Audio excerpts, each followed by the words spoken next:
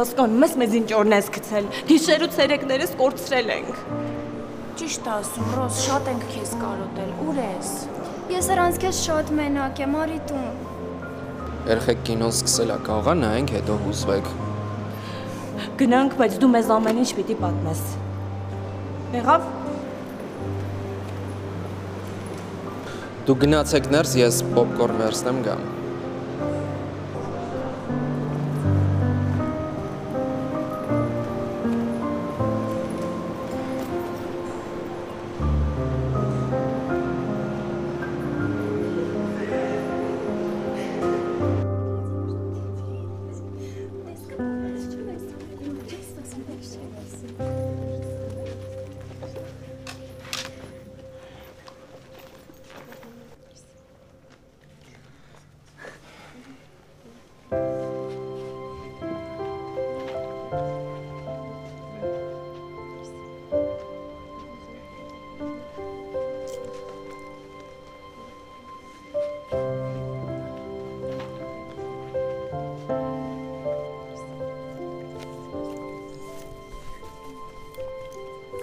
Սպոնելու եմ քեզ,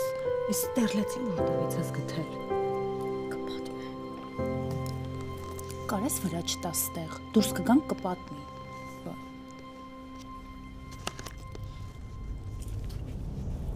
Ողջ սկսվեց։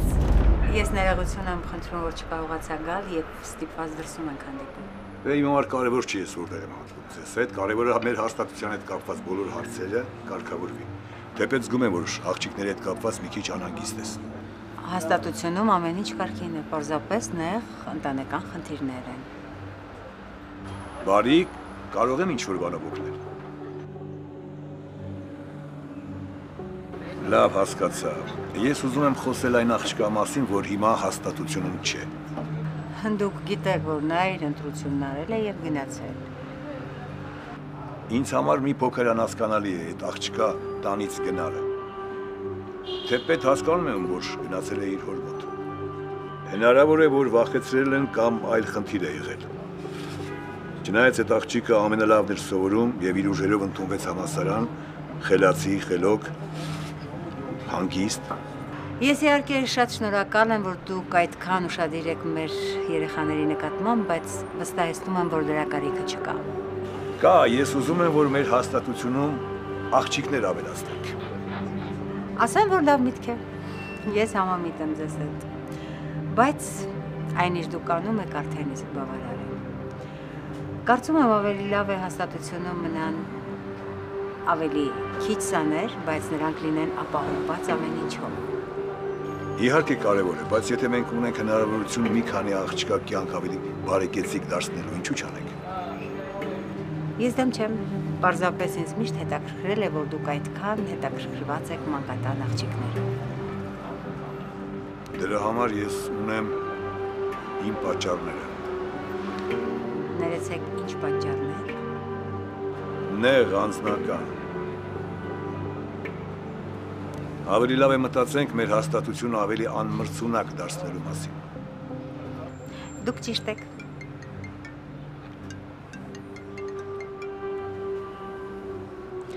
Ասա է դա լսում եմ։ Անի Դավիդովնա, ուշ եք գալու։ Ինչի համար այդա, ինչ-որ բան է պատահել։ Չէ, ոչ մի բան, պարզապես ուզում եմ իմանալ։ Այդ աղջիկները տանն է։ Չէ, հիմա տանը չեն, պարոն Սարոյանի թոռը եկավ ու գնացին կինո։ Առանց իմ թույլտվության։ Դե պարոն Սարոյանի թոռն էր, մտածեցի խնդիրներ չեն լինի։ Լավ այդա, լավ։ Ինչ-որ բան է եղել։ Եղել է Ժան, իհարկե եղել է։ Ես իհարկե հարգում և գնահատում եմ ձեզ, բայց ես պետք է խնդրեմ, որ զգուշացնեք ձեր թոռանը, որ հեռու մնա մանկատան աղջիկներից։ Սա արդեն որերորդ դեպքն է։ Նա գալիս է մանկատուն։ Հիմա ինչ արել։ Աղջիկներին վերցրել ու տարել է կինո։ Իհարկե, վատ բան չի արել։ Ես ես խնդրում եմ, դա իմ կարգ ու կանոնի խիստ խախտում է։ Ես խնդրում եմ, որ այլևս չլինի նման բան։ Իհարկե, ես կզգուշացնեմ թոռանս, բայց դու ինչպես ճիշտ ես գտնում, այդպես էլ վարվիր։ Դու լավ գիտես, Անի, Մեր հաստատության հետ կապված ամեն հարցում ես ձեզ հետ եմ։ Իսկ ես շնորհակալ։ Ձեր թույլտվությամբ ես գնամ։ Շատ գործեր կան, շատ աների։ Բարի, մենք դեռ կխոսենք։ Ես հիմա կզանգեմ Գևորգին ու կասեմ, որ աղջիկներին բերի տուն։ Շատ բարի։ Ստեսություն։ Հաջողություն, լավ մնացեք։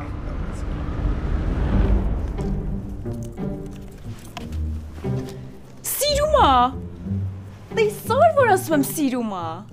Էլեն, ամոթ նստի։ Այ քեզ բան։ Փող եմ տվել, ոնց ուզեմ կնայեմ, ես տենց եմ նայում, ես էմոցիոնալ եմ։ Ճիշտ ես անում քաղցրս, ոնց ուզում ես նայ, այտենց քեզ ստերլեց քեն ասում։ Քեզ ոչ մեկ չխոսացրեց, այ ցուկ։ Ինչ ասի։ Լավ ամոթ է, հա։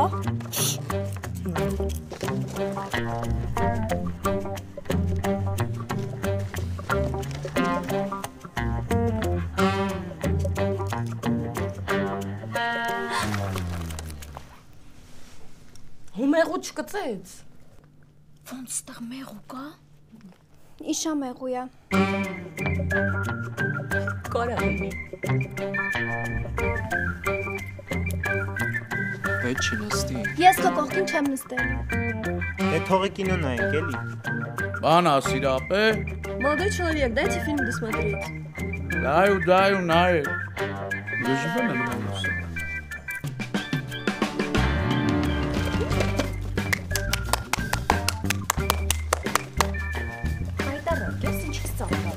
Ճիշտ ես անում քուրս ծափ։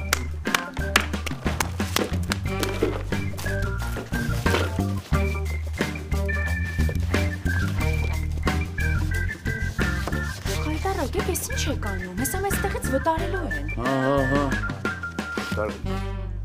Իսկ դու գիտես, որ մեղվի խայթոցը թունավոր է։ Զգուշ եղի։ Դու մեղու չես, դու իշա մեղու ես։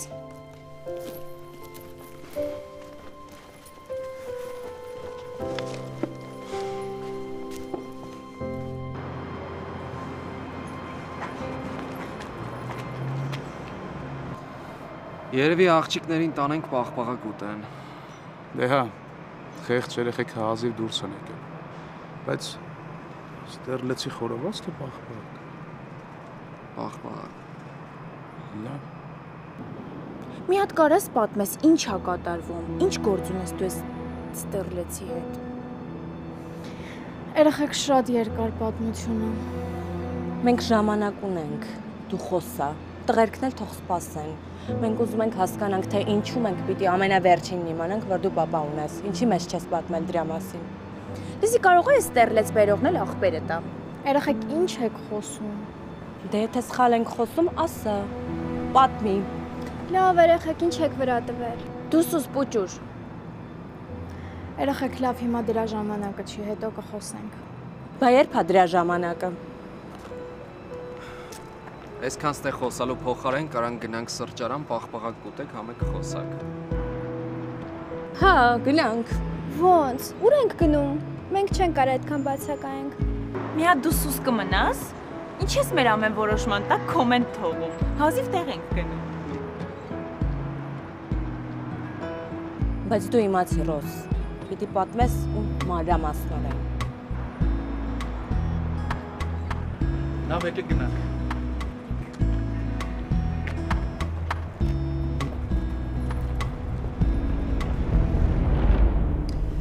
Եվա, աղջիկս, դու հասկանում ես, որ դու ինքդ ես սխալ գործել։ Ես հասկանում եմ։ Ուղղակի ուրիշ տարբերակ չունեի։ Հավատա, տարբերակներ միշտ էլ կան։ Սուտը շատ վատ բան է։ Չի կարելի ստել, այն էլ այդչափ կարևոր հարցում։ Ավելին, այդ ստի վրա ընտանիք կառուցել։ Իսկ ես ինչ կարայի անեի։ Ես ու Արամը արդեն անցել էինք բոլոր սահմանները։ Ես համարյա իրա կինն էի։ Բայց Արամն ինձ ամեն անգամ ինչ էր ասում, որ դեռ պատրաստ չի ինձ հետ ամուսնանալու։ Մի հուզվի։ Կարևորը որ խոսեք ու հասկանաք իրար։ Բոլորն էլ սխալներ գործում են։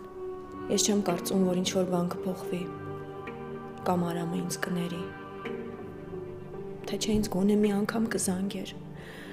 կհարցներ ոնց եմ, ինչ եմ զգում, ինչ իրավիճակում եմ։ Դու չես կարող պատկերացնել, բայց Արամը հիմա շատ վատ վիճակի մեջ է։ Լավ էլի։ Արամը լավ էլ ուրախացել էր, որ իմացավ ես հղի չեմ,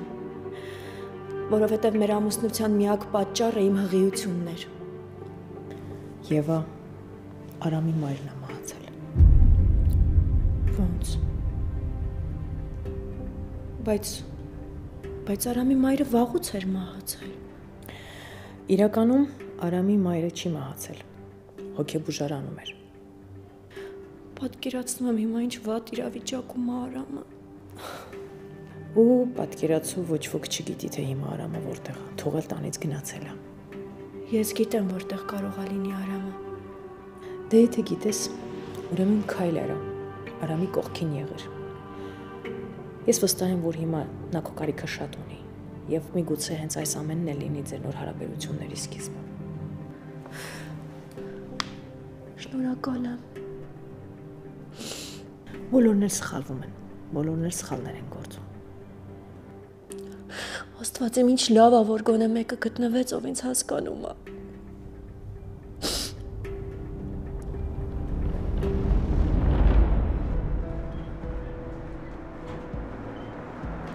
Քուրս, ես Ռոզին էի ասում, իմ կորած քուրն ես, բայց պարզում է այսքանի մեջից ես ու դու ենք մրգային պաղպաղակ սիրում։ Հա, բոլորը գիտեն, ես մենակ մրգային եմ ուտում։ Դե Ռոզա ջան, մենք բոլորս քեզ ուշադիր լսում ենք, պատմի։ Մենակ չասես, որ այդ կորած պապատ սաքոն է։ Հա, էլի, մի բան ասա այս թեմայով։ Երեխեք կլինի հետո ամեն ինչ քննարկենք։ Չի լինի, հենց հիմա պիտի խոսանք։ Լսեք, եթե չի ուզում խոսա, չի խոսում, ինչ եք վրա տվել երեխան։ Ուրեմն ես ամբողջ գիշեր ջերմ եմ, չէ արդեն մի քանի գիշեր է ես ջերմում եմ։ Ինքն իր համար ուրախ զվարթ գա կինո, հա? Եթե դու ջերմում ես, ուրեմն քայլող վիրուս ես։ Հետո, ինչ ես եկե հանրային վայր։ Երկրորդն էլ ջերմող մարդը չի գնում կինո։ Ժողովուրդ, մենք եկել ենք ժամանակ անցկացնենք, այլ ոչ թե կռվենք։ Մարդը անձնական դաշտ ունի ու չի ուզում անձնական դաշտ մտնեք։ Ինչ տարօրինակ սովորություններ է Հայաստանը։ Ես չգիտեմ այդ ձեր Ֆրանսիաներում ոնց չի, բայց մենք Հայաստանում ենք։ Ու Ռոզան էլ մեր քույրն է։ Մենք պարտավոր ենք իմանանք ինքը որտեղ է ու ինչ է անում։ Երեխեք, Գևորգը ճիշտ է ասում, այդ իմ անձնական հարցն է։ Մի բան կասեմ, Սաքոյին շատ շնորհակալ եմ, որովհետև իր շնորհիվ ամեն ինչ հիմա լավ է իմ մոտ։ Վեդմանա չէ հանել։ Չէ, ես ինքնակամ եմ դուրս եկել։ Ուզում ես ասես, որ դու ինքնակամ ես դուրս եկել։ Հա, Էլեն, ես իմ կամքով եմ դուրս եկել։ Սաքոյից կարաս հարցնես։ Տենց է, չէ՞ սա։ Հա, տենց է։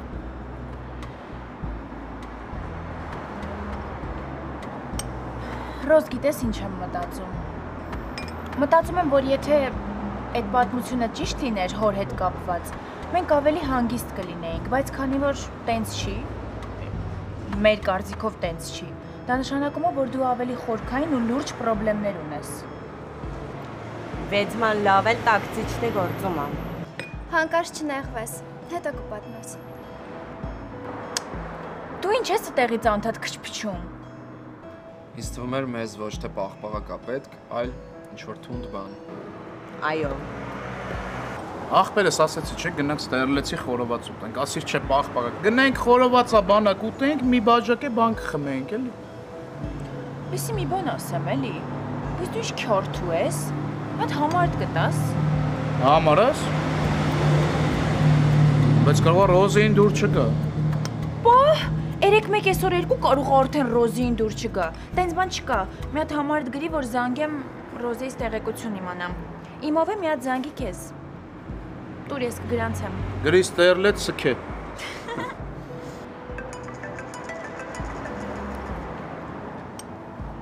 Ալո։ Գևորգ, գիտեմ, աղջիկները քո հետ են Անի Դավիդովնայի։ Հենց հիմա վերադարձնում ես հաստատություն։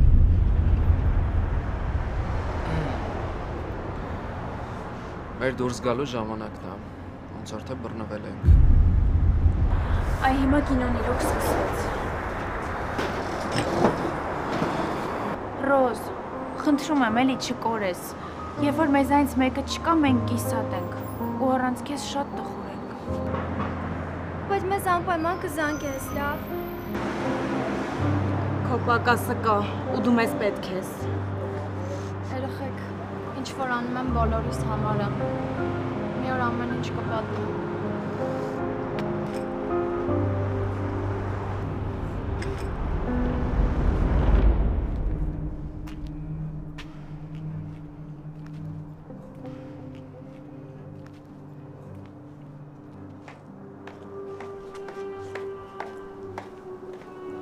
Այդա, չեկան։ Չէ, դիկինանի չեկան։ Սա արդեն վերջն է, համբերությանս բաժակը լցվեց։ Սա կլինի վերջին անգամ, որ դրանք այստեղից դուրս կգան։ Իսկ Ժանի թոռը ընդհանրապես այստեղ չի մտնի ու որոշումներ չի կայացնի։ Հասկացա։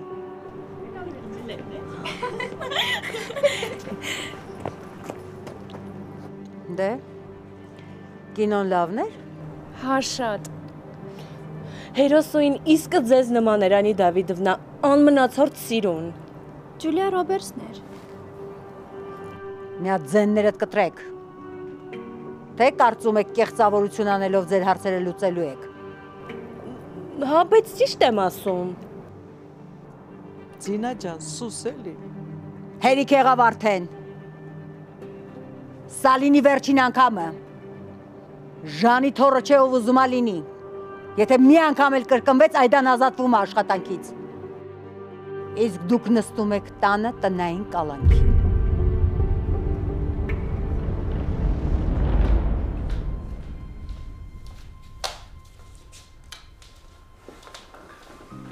Սա, կոսեր ես կօգնեի քեզ։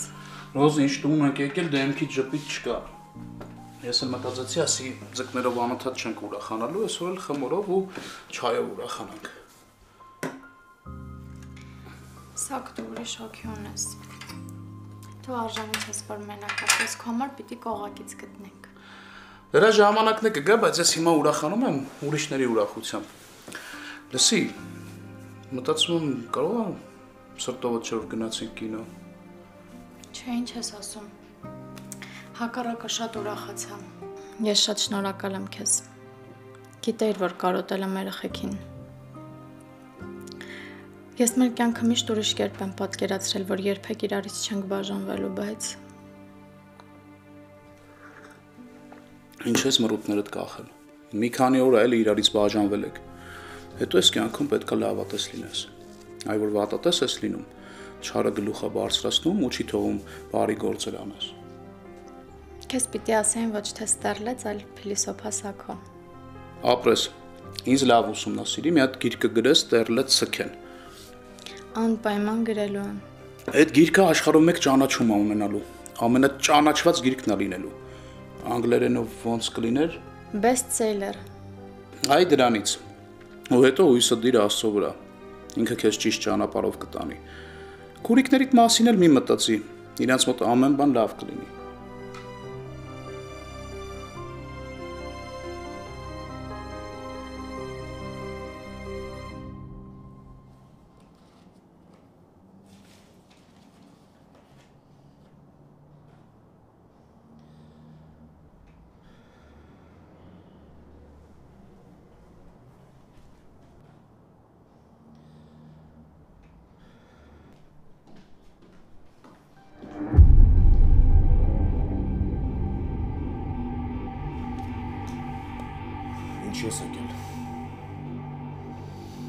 Ինչ ես եկել ստեղ։ Ոնց ես կարողանում քեզ թույլ տաս նայես աչքերիս մեջ։ Խոսա։ Ասա ինչ ես եկել։ Խնդրում եմ, պետք չի։ Ես հիմա գիտեմ, թե դու ինչ հոգեվիճակում ես գտնվում։ Ու գիտեմ, որ հիմա քեզ պետք է։ Ասում ես պետք է, հա։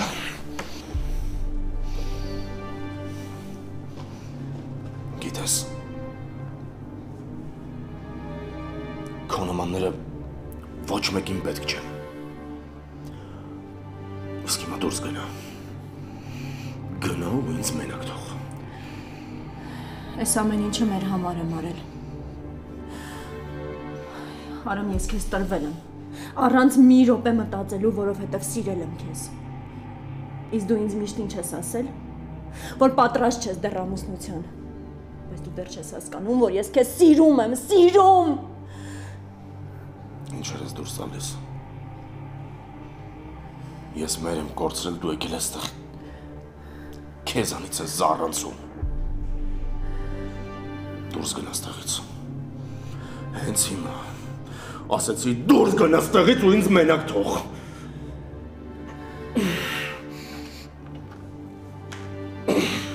Արամ, ինչ եղավ։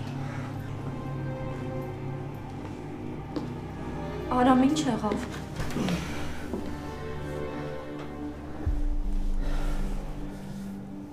Արամ։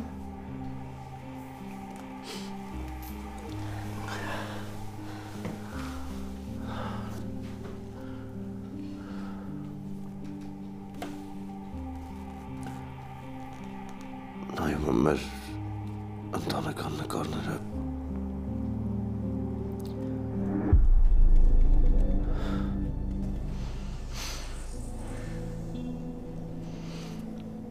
Ինչքան սեր կա այս նկարների մեջ։ Հերս քանդեց մորս տարիներ շարունակ ստեղծած ու փայփայած ընտանիքը։ Քանդեց Ռուզիկի թեթև ձեռով։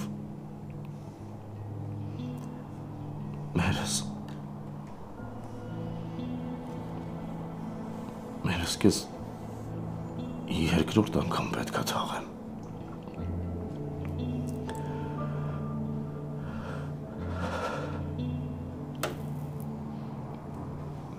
Իմ համար օրերոցային կերքես։ Ուզում եմ գլուխս դնեմ ծնկիտ ու մորս գամ։ Գիշերը հեքիաթ պատմեց աստղերի լուսնի մասին, լուսնից փոքրիկ շող փոքվեց, կաթած երկրի երեսին։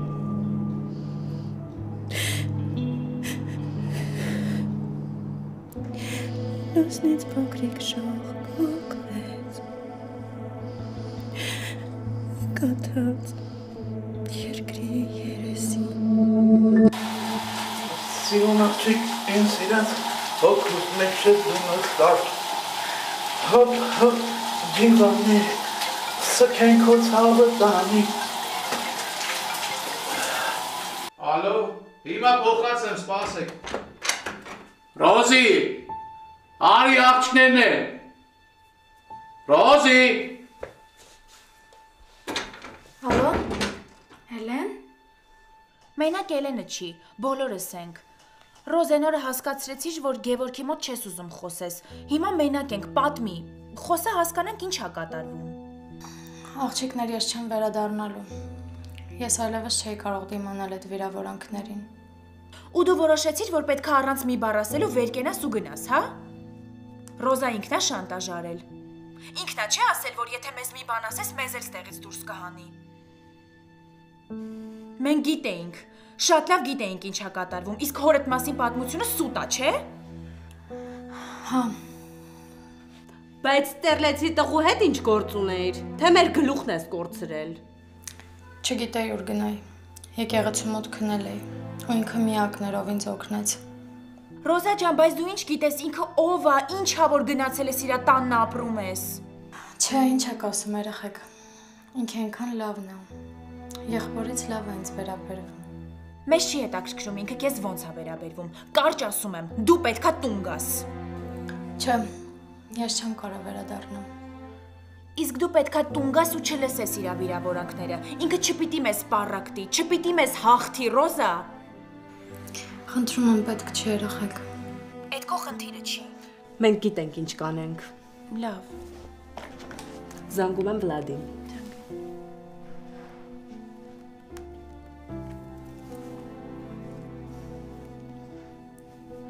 Ալո։ Վլադյաննա։ Շտապ գործ ունենք, գալիս ենք, լավ։ Լավ։ Քրիստ, բայց դու մնա մենք երկուսով կգնանք, լավ։ Ես մենակ չեմ մնալու, ես վախենում եմ։ Քրիստ, քո գալը պետք չի։ Գոնե մի հոգի պետք է ստեղ մնա, ուրիշ տարբերակ չկա։ Լավ, ինձ լսի, ուշադիր։ Հիմա մենք պատոհանով դուրս ենք գալու, գնալու ենք։ Եթե Աննա ենք կամ ինչ որ մեկը կգա, կասես որ մենք վատացել ենք, վատ էինք զգում, գնացել ենք մաքրոթին նստել ենք։ Լավ, ուշադիր կլինես։ Շորերներս փոխենք գնանք։ Լավ, բայց ուշ կլինեք։ Հանգիստ եղեք։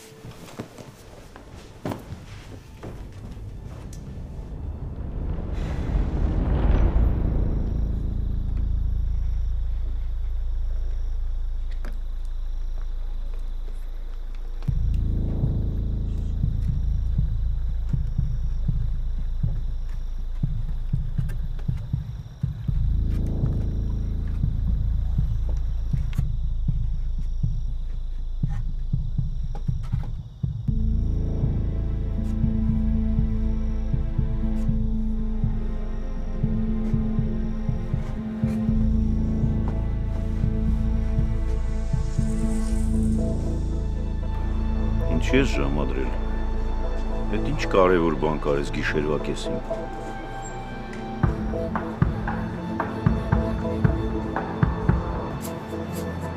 Սա թանկ արժի։ Որտեղից դա քեզ։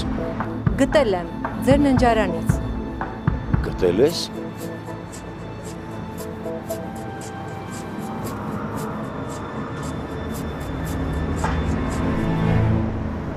Իսկ ինչ իրավունքով ես ուրիշի տան գտածը վերցրել։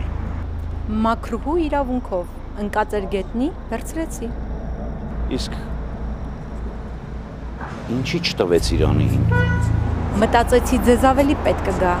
քանի որ տեսել էի այն ձեր պարանոցին եւ վստահ եմ անթանկ արժի։ Ես մի անգամ լսել եմ, որ դուք վիճում էիք Տիկինանիի հետ, այս կուլոնի հետ կապված, եւ մտածեցի, որ այն ձեզ ավելի հետաքրքիր կլինի։ Ես միշտ դեմ եմ եղել, որ տանը ուրիշ շունչ լինի։ Ինչքան ես ուզում, գինդ ասա։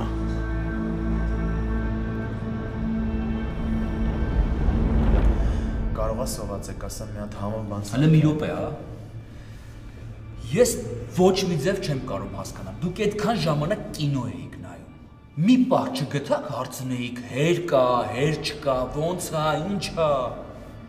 Մենք այդքան ժամանակ չունեինք ու Սարոյանի թորան հետ էինք։ Ռոզին էլ չկարողացավ ոչ մի բան ոչ պատմել, ոչ էլ առհասարակ խոսել։ Ես տենց էլ զգացել էի, որ մի բան չի, բայց ինքը ինձ ոչ մի բան չասաց։ Ինչի դու տեսել ես իրան։ Աղբորս հարսանիքի օրը, ինչ որ մի հատ տաղու հետ եկել էր։ Բա ինչի չէիր ասում։ Դե որովհետև Ռոզան չէր ուզում որ ինչ որ մեկը իմանա։ Ես էլ չէի պատկերացնի, որ խաբում է։ Նրանց վստահ էր խոսում, համել ես այդ օրը ես լավ կարևոր չի։ Չեդյան դու զգում ես, որ բոլորը Ռոզայի մասին ամեն ինչ գիտեն բացի մեզանից։ Լավ, հիմա դրա ժամանակը չի, ինչ ենք անում։ Կարեն, հիմա քեզ մի հատ հեռախոսի համար կտամ, կզանգես այդ համարով ու Ռոզայի հետ կխոսես, լավ։ Մենք համարը տանք,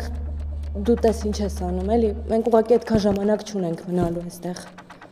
Մենք ոչ մեկ չունենք։ Դրա համար ձեզ ենք դիմում ու խնդրում ենք, որ մեզ օգնեք։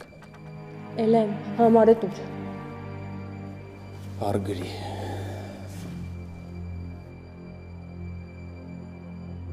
Խնդրում եմ, էլի, զանգիր խոսիր հետը, մենք ուղղակի չգիտենք էլ ինչ անենք։ Ես անպայման կզբաղվեմ։ Կհասկանամ ինչ եմ անում, չքան էլ որ խառը լինեմ։ Երեխեք ջան, դուք հանգիստ գնացեք տուն, անգամ եթե Կարենը չհասցնի լուծի այս խնդիրը, վելը ստեղ է, ես կլուծեմ։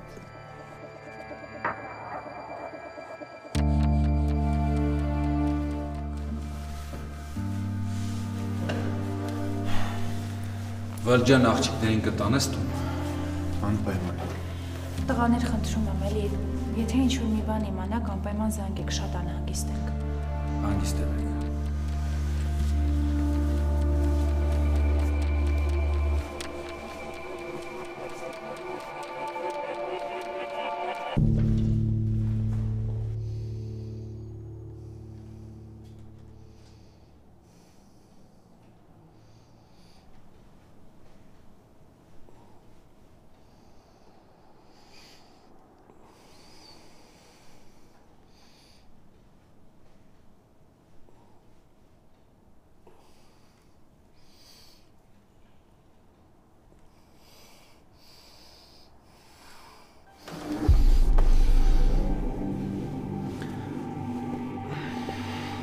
Ո՞ր էստեղ ես։ Արամ։ Դուրս գնա ստեղից։ Գնա ու ընդհանրապես հետ չգաս։ Ես քեզ վաղուց թաղել եմ իմ ներսում, ասեցի գնա ստեղից։ Բայց ես քեզ սիրում եմ։ Ես քեզ չեմ սիրում։ Ասեմ ավելին։ Եթե ես քեզ նույնիսկ ներեմ, կյանքը դժոխի կվերածեմ։ Իմ կյանքում դժվար ժամանակներ են գալիս։ Քեզ խորհուրդ եմ տալիս գնաս ու ընդհանրապես մոռանաս ետ դարձի ճանապարհը։ Գնա! Արամ։ Գնա ասացի։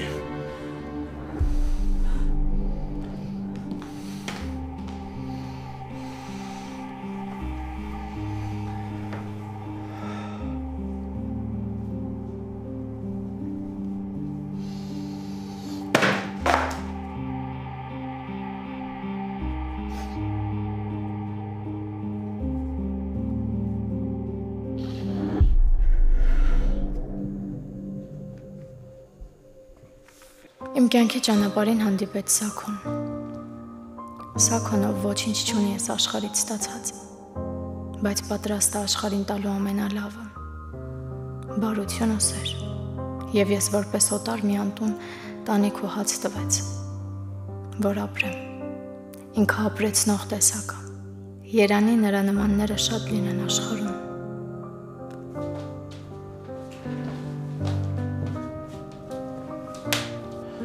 Քեզ եմ ուզում պատասխանի։ Աղջիկներն են։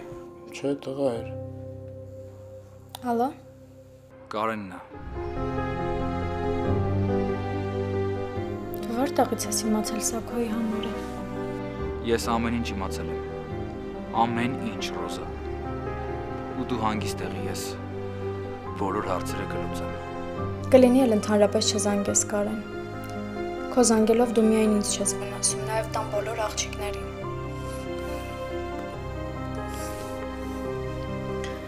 Սաքո, խնդրում եմ, որ զանգի այլևս ինձ չփոխանցես։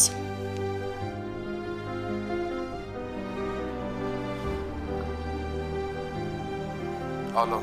ախպերս չի ուզում էլ հետդ խոսամ, մի զանգի։ Չի ուզում հասկացա, բայց մենք պետք է հանդիպենք, ախպեր։ Ճիշտ է, վաղը իմ համար շատ ծանր օր է, բայց ուզում եմ հանդիպենք խոսալու բան կա։ Կհանդիպենք։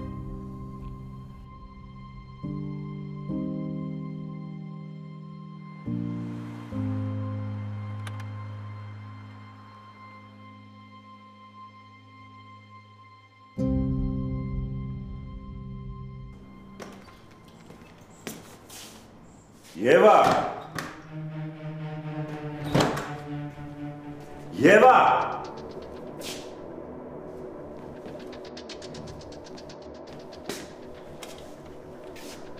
Ուր է Եվան։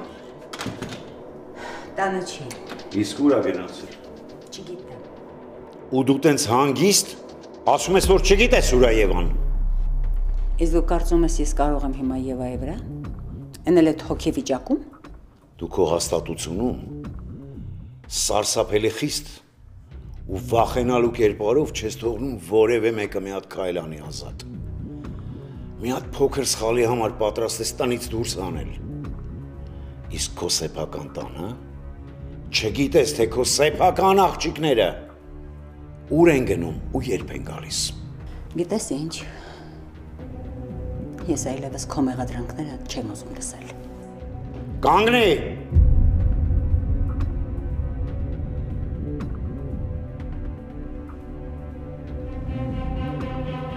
Սա քեզ որտեղից